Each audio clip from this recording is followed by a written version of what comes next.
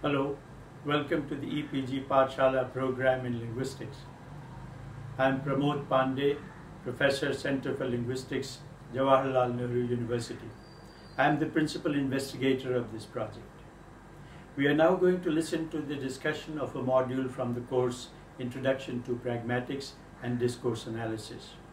The coordinators of this course are Professor Imtiaz Asnan, Department of Linguistics, Aligarh Muslim University, Aligarh, and Professor Rajneesh Arora, English and Foreign Languages University, Lucknow campus. The title of the module is Cross-Cultural and Intercultural Pragmatics. And the author of the module is Dr. Kalyani Samantre, Associate Professor, PG Department of English, Utkal University, Bhubaneswar, Orissa. Listen to the discussion. This module will deal with the notions of cross-cultural and intercultural pragmatics, their functions in the domains of communication, the important research related to the concepts, and their present state of validity.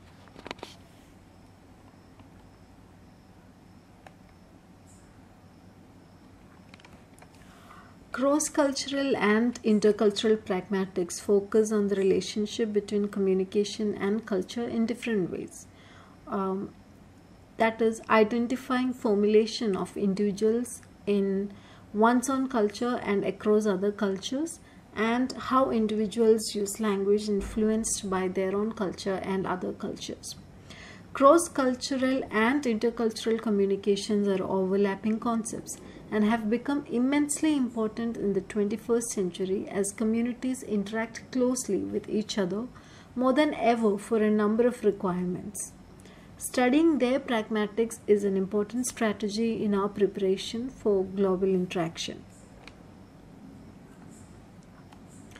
Before we get started, let's understand the concepts of culture and pragmatics. Before we get started, let's understand the concepts of culture and pragmatics. Culture is a knowledge and social behavior of a particular community, defined by the community's language, religion, cuisine, social habits, music, arts, and such other concepts. By being born into a society, an individual imbibes its culture through its customs and social behavior. As a result, one's identity becomes closely integrated with one's culture, and that culture becomes an individual's history and background. For example, Indians have typical food habits that do not match with the food habits of Western culture.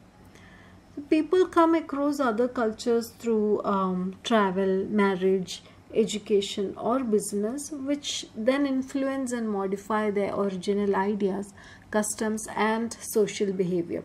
For example, an Indian student studying in an American university understands American food habits and may gradually modify his or her Indian food habits to some extent. Modifications also happen in the use of language, clothing, and so on. Culture is a shared set of values, and language is influenced by culture at all levels, and we consider cultural implications mostly unconsciously when we communicate. For example, in the English-speaking countries, the polite culture makes people use the words thank you and sorry several times every day. Pragmatics is a branch of linguistics that studies language use in social contexts. That is to say, how people produce and understand meanings through language in different contexts. Language production happens through the use of words and sentences. When words and sentences are placed in real social situation, their meaning goes beyond the literal meaning to the level of implied meaning. Let's look at an example. So imagine there's this woman sitting in a bedroom with her baby, and her husband is standing somewhere next to her, maybe in another room, maybe in the next room. And then suddenly the doorbell rings and the woman says out loud, the doorbell, I'm with the baby. So she does not say a complete sentence. All she says is a fragment of words. She just says, the doorbell, I'm with the baby. So upon hearing this, the man walks towards the door to open it.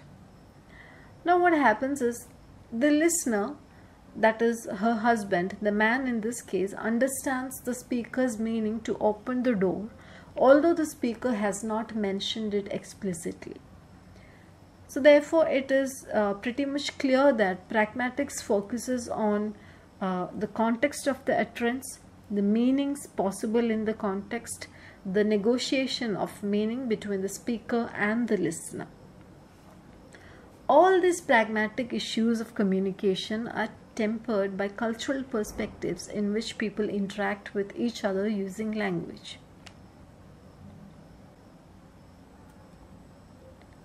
Cross-cultural and intercultural pragmatics focus on the use of language across different cultural contexts. Cross-cultural pragmatics deals with comparing and contrasting two or more cultures and their use of languages. When we travel to other countries, we immediately realize the differences in culture and the differences in the use of language. Similarly, cross-cultural pragmatics is a study of these differences in the real-life use of language in common context by language users from different cultural and linguistic backgrounds. It is complemented by intercultural pragmatics. Intercultural pragmatics studies what happens when two or more culturally different groups come together, interact and negotiate to communicate. For example, if I'm working in Japan, I'll realize our cultural differences, yet I'll communicate with the Japanese people in their culturally accepted manner. So here two different cultures are interacting, and people from two different cultures are negotiating to communicate.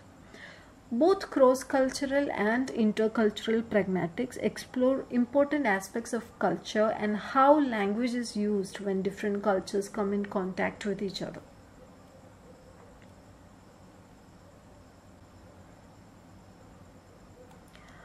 Cross and intercultural pragmatics are relatively new fields of research concerned with how the language system is put to use in social encounters between human beings who have different first languages and come from different cultures but communicate in a common language.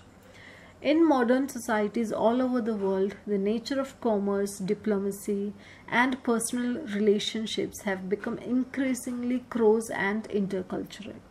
People in mixed cultural contexts may find the communicational means to live together and thrive on diversity only through pragmatism. Research in these areas began in the 1920s and developed in the 1980s into a serious study of language and culture. The emergence of pragmatics is strongly associated with such early scholars such as John Austin, and later with John Searle, Gumpers, Delheims, and many others. We will now look at the contributions of each of these scholars. First, let's look at John Austin. Austin observed that there are many uses of language which seem to state facts, but the real meanings may be quite different. For example, utterances like "I hate you" or "I quit" may not be used to make factual statements. The sentence "I hate you" might be an emphatic statement of love. Thus, language is not merely a grammatical system of representation, but is a system of devices for engaging in various sorts of social activity. The meaning of an utterance is its use in socio-cultural pragmatics. Austin categorized the utterance into speech acts of promising, ordering, greeting, warning, inviting, and congratulating, and so on. Next, we'll look at the contributions of John Searle. Developing on Austin's theories, Searle discusses the term background. Background is a set of abilities, tendencies, and outlooks that humans have, and how the background helps people understand utterances. Thus, when someone asks us to cut the cake, we know it is, we should be using a knife to cut the cake. Similarly, when someone asks us to cut the grass, we know to use a lawnmower. The actual request neither include these details nor directly state that the cutting used in the utterances are different types of actions. However, a listener's background helps in accessing the meanings in these indirect speech acts. The utterance, "Can you pass the salt?" is another example of indirect speech act, which does not have question function, although it is structured as a question. So here the listener understands this as a request and not a question. Knowing when, where, and with whom to use direct and indirect speech acts is very important in cross and intercultural communication, because in some cultures people are more direct while in some they are more indirect. Moving on to Gumper's. The focus into cross-cultural pragmatics got enriched by the research done by Gumper's, Himes, and many others who followed. Gumper's draws our attention to the nature of cultural phenomena in speech. According to him, culture is at the core of speech situations, as it is composed of values and norms. What can be observed and analyzed in cross-cultural communication are different conventions of communication, different speech style, and narrative patterns. For example, in England, when people meet anyone younger or older, they say good morning or good evening to each other as a mark of cordiality. In India, if we meet an elder, we say first namaste, namaskar, or namaskaram as a mark of respect. And it is not expected of the elders to first say namaste, namaskar, or namaskaram. These differences are distinctions in culture. He also discusses how people identify themselves or others on the basis of speech styles employed. Other factors such as the speech context and the identity the speaker wants to create for herself also play major roles in cross and intercultural pragmatics. For example, a speech becomes formal when a scientist presents a lecture on solar energy to government officials, but informal when the same scientist discusses the uses of solar energy with village people. In the first instance, the speaker would create the identity of a knowledge giver, while in the second instance, that of a friend. Now we look at the contributions of Del Himes. Himes points out in his research the issues of cultural diversity and inequality. He concludes that we no longer live in a neat world in which every person has only one language and belongs to one culture. We also never use a language. We always use a variety of a language, a speech style, a dialect, or a type of interaction. For example, people in Hindi-speaking areas use such dialects as Haryanvi, Awadhi, Braj Bhasha, Magadhi, Maithili, Bhojpuri, Ankika, and so on. However, one dialect from all these dialects becomes the language of power. In English, as also in every other language, the same situation is prevalent. The power dialect is socio-culturally determined. Himes also discusses the inequality of language varieties as a fact of life. It is a central aspect of socio-linguistic dynamics, which makes one dialect or one language more powerful and prestigious than others used in the same language community. For example, all over the world, English is considered to be the language of opportunity and prestige. Between the 11th and the 14th century, English was considered to be the language of the illiterates, the peasants, and of similar working class. In intercultural or cross-cultural communication now, not being able to speak good English is generally equated with poor education and sometimes with a lower social status. Himes points out that use of the prestige or the power variety of language is valued highly in literate narratives and in contexts where serious talk is expected, as in an academic lecture or giving a talk in the media. People using the non-prestige varieties of the same language are denied access to the category of expert voices and are termed laypersons.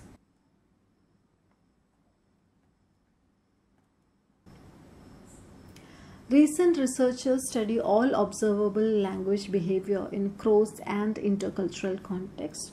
These researchers do not overstress cultural differences, but they try to understand how such differences often generate stress and anxiety in language use. Researchers now deal with the pluralistic nature of societies. They do not present other cultures as something strange, weird, or unusual. They also try to understand the patterns and problems in cross-cultural and intercultural communication by analyzing concrete communicative events. The way culture impacts language use is studied as a reality where people of different cultures meet for various reasons, that is business, education, travel, sports, and so on. Through social interactions using languages, they interpret, construct, and negotiate meaning. For example, in the Olympic Village, sportspersons from all over the world congregate. They have different cultures and languages, and they are in fierce competition with others. Yet they interact with each other to create a positive social life during the games. Many recent analyses of cross-cultural communication demonstrate that culture need not be traditional. It need not be seen as something which is deposited in every member of a particular society.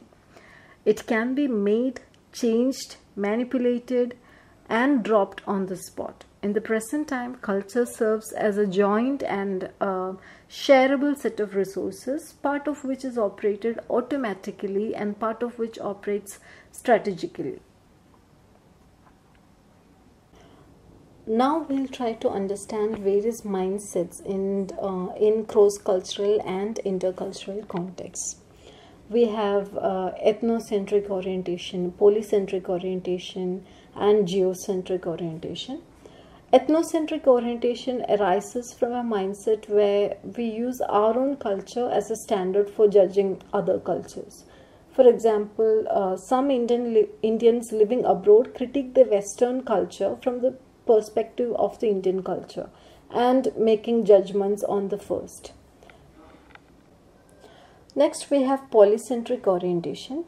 Many people living abroad are attracted by everything in the host country culture.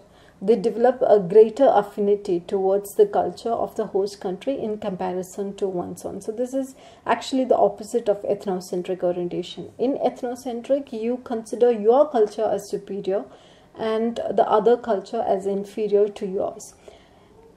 But in the case of polycentric orientation, you consider the other culture as superior and you just accept it and have a greater affinity towards that culture.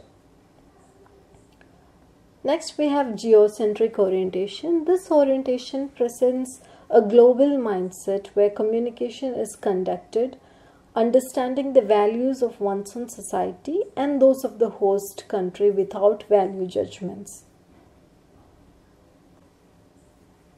In mixed cultural setups, miscommunication at certain points is inevitable. Miscommunication occurs especially when there are significant cultural differences between communicators and communities in their languages, habits, values, ways of relating to others, and so on. For example, North Americans tend to be frank and explicit, quickly getting to the point, whereas the Japanese tend not to be straightforward, as this is considered impolite in the Japanese culture. For example, A Japanese travel agent kept on persuading an American businessman to take a train to a certain city in Japan. The American kept insisting that he would like to take a flight. While the Japanese could not understand why the American not get the point that there was no flight to that city, the American felt frustrated why the Japanese travel agent not book her a flight ticket. So this is what happens when people who belong to two different cultures try to interact. And this is one sort of miscommunication that could happen. Similarly, miscommunication may lead to conflict or aggravate conflict that already exist. However, in business situations, education, diplomacy, etc., people from different cultures negotiate and understand meanings through the use of language. They try to understand the variations in culture so that living and dealing with others can be meaningful. It becomes now a necessity to learn about and understand other cultures and how culture determines the language behavior of a community. There are certain points to be careful about while interacting with people from other cultures. We'll now discuss these points. First one is choosing the appropriate topic in conversation. While the British do not want to discuss their family with strangers, the Americans are quite open in that respect. If they do not understand this, the British may find the American intruding into his privacy, and the American may understand the British not friendly and frank. So, choosing the appropriate topic, understanding each other's culture is very relevant. Another important problem is opening and closing conversation. Now, depending on each culture, this may vary. How a person begin the conversation and how they end the conversation may vary depending on the culture. Taking turns during conversation is another important factor. In polite society, people do not interrupt the speaker till she or he finishes what they wanted to say. Listening attentively to a speaker is a minimum requirement before one starts to speak, and this stands true for all cultures. It is always respectful to listen to the speaker and wait for your chance to reply or answer or question back. Next is interruption. Unless absolutely essential, interrupting a speaker is considered rude in most cultures. If one needs to interrupt at all, this is done by seeking speaker's permission. For example, you can ask, may I interrupt? And then you can state your observation, or you can answer, or you can question.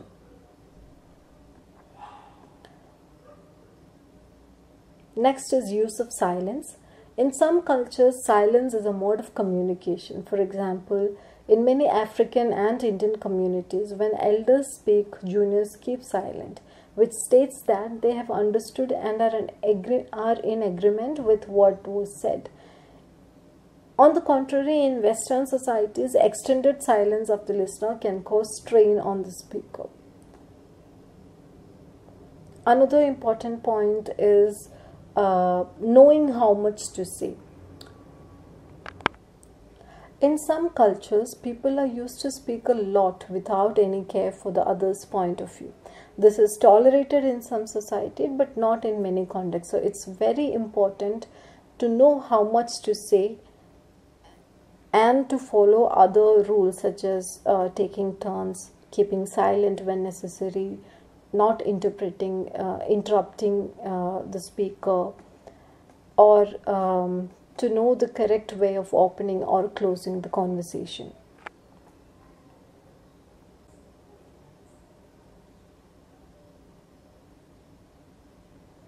If we look at communication as a process of coding and decoding of messages, it is obvious that there are many points in the process where communication can break down.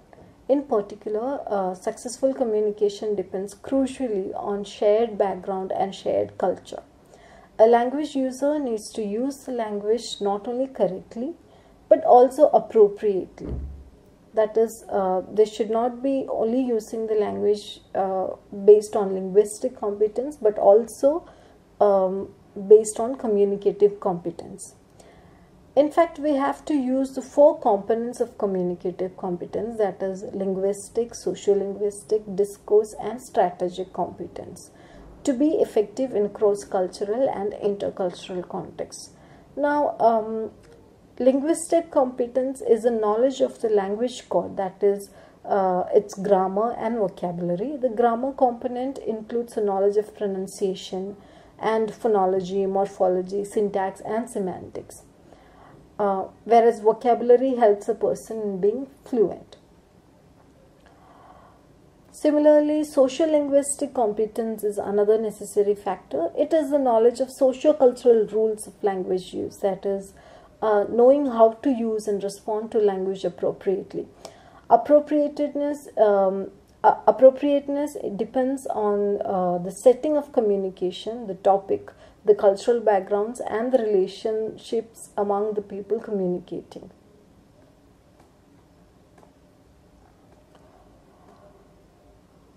Moreover, being appropriate depends on knowing the norms and taboos of other culture, the politeness indices, how a specific attitude is expressed. For example, how should you speak to a person with authority or to a friend, or how to express sarcasm, courtesy or irony, etc. Next is discourse competence. This is the knowledge of how to produce and understand oral or written text and being cohesive in creating text. Whereas strategic competence is the ability to start, continue and complete a conversation in a proper manner. This competence also helps to understand problems in communication and how to repair communication breakdowns before, during or after they occur.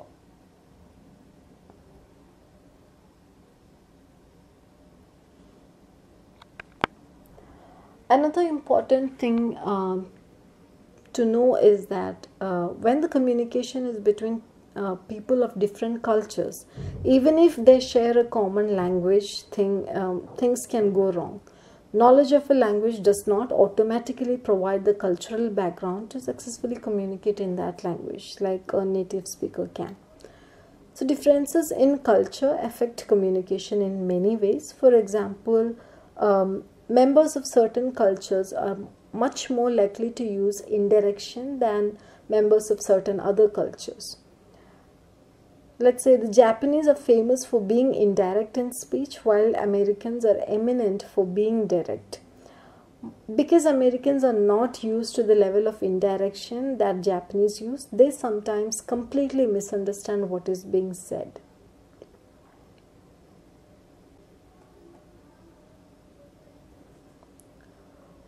Currently, the researchers of cross-cultural and intercultural studies are investigating more into the ways in which people from different cultures understand or misunderstand each other and how they adapt to other cultures.